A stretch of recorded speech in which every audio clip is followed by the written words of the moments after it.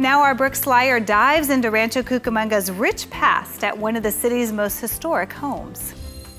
I'm Brooke Slyer here at the John Raines house, where visitors can get a glimpse of what life was like in the 1860s from one of Rancho Cucamonga's earliest influencers. To fully understand the historical significance of the John Raines house to Rancho Cucamonga, it's important to know the past of the land the house sits on. The Rancho Cucamonga was initially set up as grazing land for the Mission San Gabriel. So this plot of land in this area was set aside for animals to graze for the mission, which isn't too far away. And then the missions were secularized, and in 1839, the Mexican governor at the time granted the land to a man named Tiburcio Tapia, who was a merchant from Los Angeles.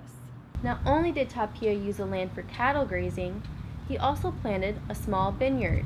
In 1839, Tapia and some of his associates set up some vineyards, and that's why they claim that it's the earliest commercial winery in California. It was Tapia's daughter who sold the land to John Raines. He served in the Mexican-American War, and then after the war, he became a cattle driver and traveled throughout the West and into and out of California several times, and eventually ended up settling in California, got married to Maria Merced Williams in 1856, then purchased this land in 1858.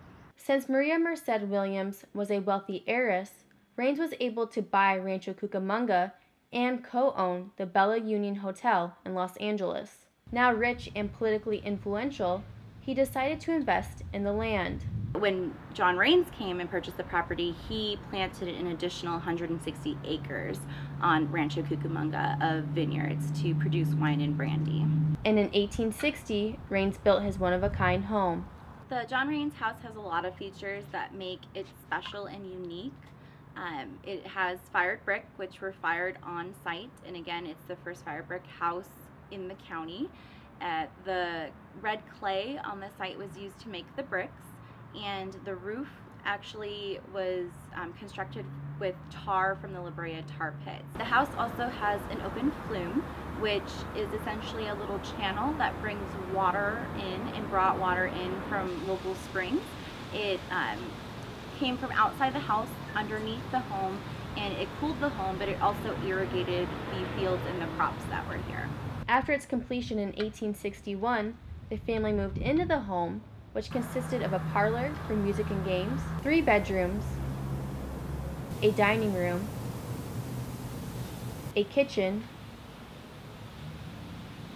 and a Padres room where priests could stay when they were traveling between the missions. Raines only lived in the house for 1 year until he met his untimely death traveling to Los Angeles. He went missing, and for 11 days they were looking for him. On the 11th day, they found his body near San Dimas, and he was murdered. His murder went unsolved. They never discovered who, or more than one person probably murdered him, but they never discovered who murdered him. Raines' wife, Maria, continued to live in the home with their children and stayed there after remarrying.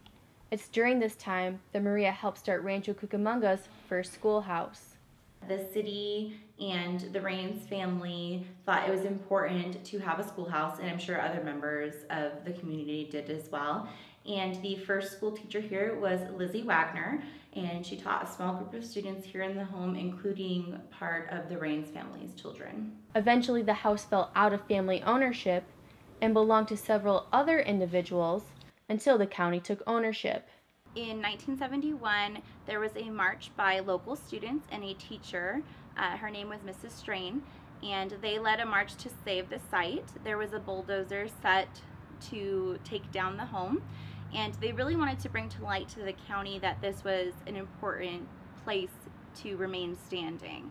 And so part of their efforts did help to make the county recognize that it's an important historical site, and the county recognized its value as well. Today, visitors can tour the John Raines House Museum Tuesday through Sunday from 10 a.m. to 3 p.m. When people come here, they can see that it's an important home. Its architectural style is different, and it's one of the last remaining historical places in Rancho Cucamonga, and it's essentially where it all started. For RC Spotlight, I'm Brooke Slyer.